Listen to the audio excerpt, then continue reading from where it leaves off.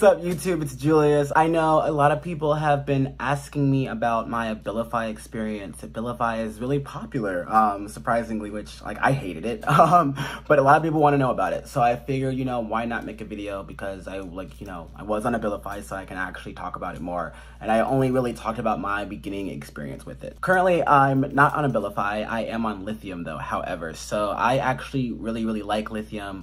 It's had, like, its pros and cons, like any medicine. But I actually prefer Lithium a lot to Abilify. So I think, like, the first thing with Abilify that was just, like, really just jumps out to me as being annoying, it made me have to use the bathroom a lot. Like, a lot. That was, like, the biggest side effect, I think, that bothered me, considering that, like, my bladder, I have, like, a large bladder, I guess, or, like, I can hold.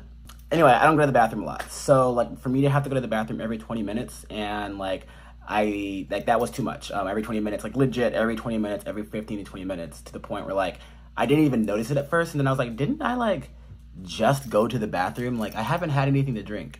Like, this has to be the medication, because I, like, just went to the bathroom. So that happened over the holiday period, I think. But I still stayed on it, and I think I even upped the dosage. And it was, like, a whole bunch. It was an insurance issue, which also sucked, because my insurance was like, you can't up the dosage. It's like, it became, like, it was $4 a pill, and then all of a sudden it was, like, $150, not pill. Sorry, that's expensive. $4, like, for a 30-day supply. Sorry, my roommate is not here, and I thought I heard something. Like, $4 for, like, a 30-day supply versus, like, $150 or whatever. So it became expensive, but I still kept on doing it. I mean, I still kept on taking it.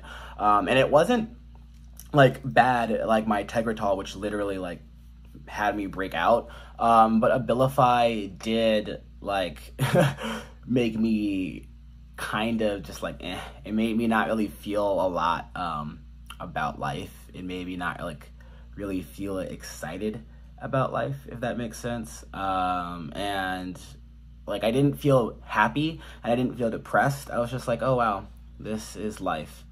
This is, I guess, what, like, normal people feel, especially, like, I had just come off from being manic. Like, so it was actually this time last year. I was, like, didn't think I was manic, but I was like, I'm gonna do the whole no medication thing. Like, I don't want to take any meds. I can control this. Not saying that you can't. Not saying that people can't. I personally right now cannot. I was super manic right now, and then in November, I started rapid cycling for the first time, and I was like, whoa, what is this? This sucks. And that's why I got on Abilify, because y'all know how I feel about that. So then I was on Abilify. So yeah, so, like, it was, like, working, I guess you could say. I was on that until, like, I wasn't on that very long, so that's another part. Like, I was on it for December, and then, like, January, and that's, like, it. And then I was, like, kind of, like, on and off. It was very weird. So that's the other thing. Like, I had these symptoms, I had these experiences. It did I mean, it didn't make me depressed, but it also didn't make me happy, kind of, like, but not in a good way. But I also, like, wasn't on it that long, so it's, like, really hard for me to say, like, you know, if I was on it for 3 months, maybe my experience would have been different. Also, like, it made me super tired all the time. Like, and my doctor said that it would go away, like, you know, the first 2 weeks that you take it. So the first 14 days, you'll feel maybe drowsy more than you would. But, like, it was a different type of drowsy. Like, I felt drowsy before.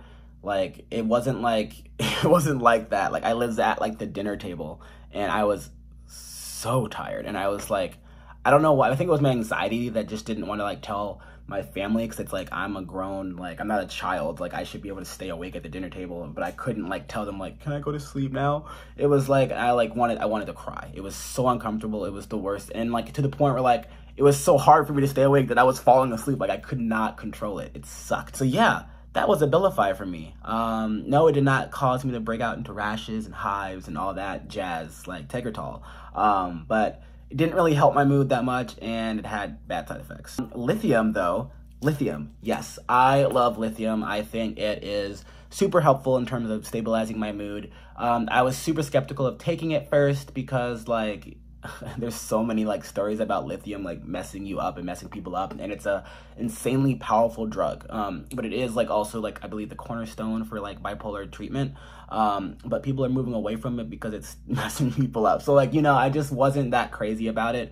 I really wanted to try some maybe newer drugs. You also have to get blood tests for Lithium. And check your thyroid, your white blood cell count, all that jazz.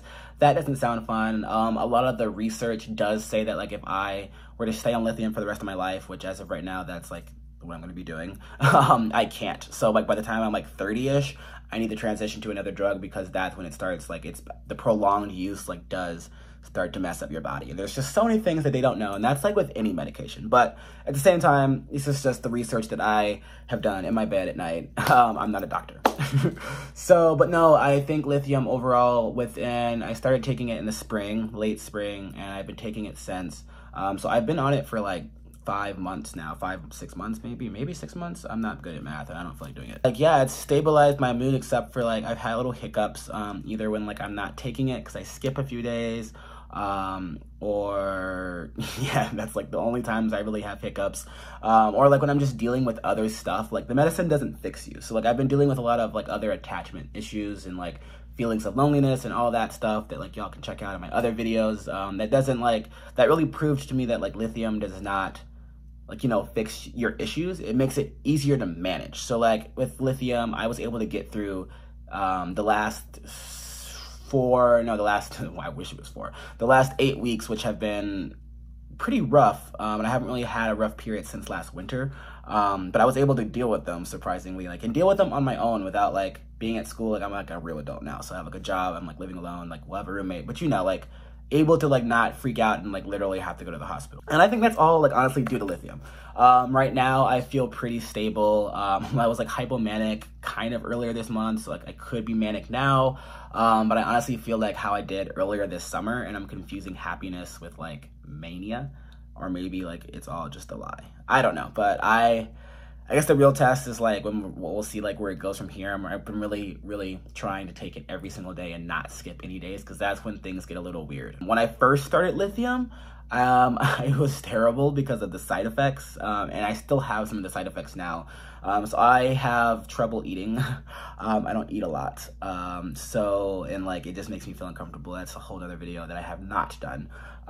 But yeah, so like you need to eat when you take lithium, otherwise you'll puke. You'll get nauseous, and like it just wrecks your stomach. And it's like not like puking, like you might think that like, yes, you've had the worst. This is so disgusting.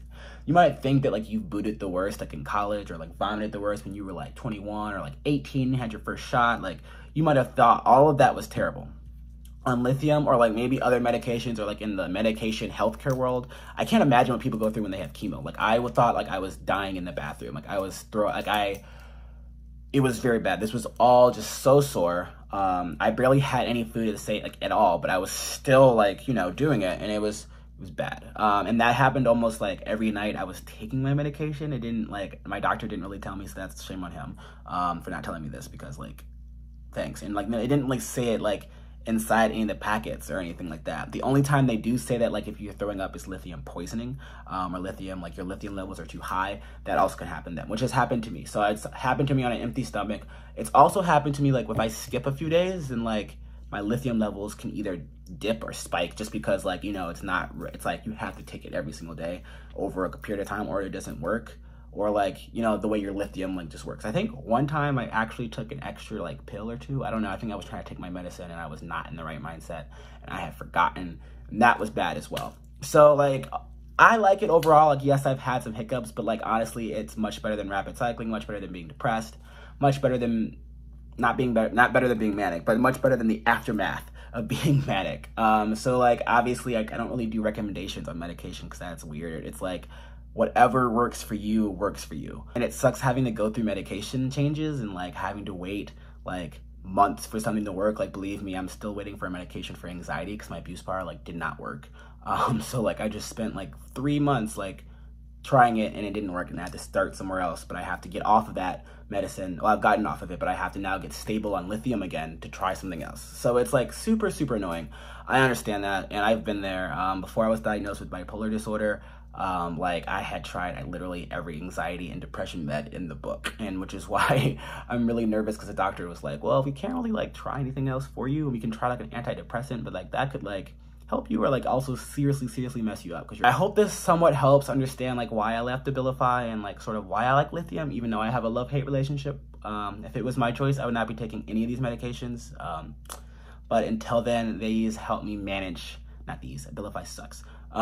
Lithium helps me manage. Free as always to like, share, and please comment. I love to hear from y'all. And subscribe because you'll know when I'm uploading new videos and when new videos are coming. All right, y'all, have a great week.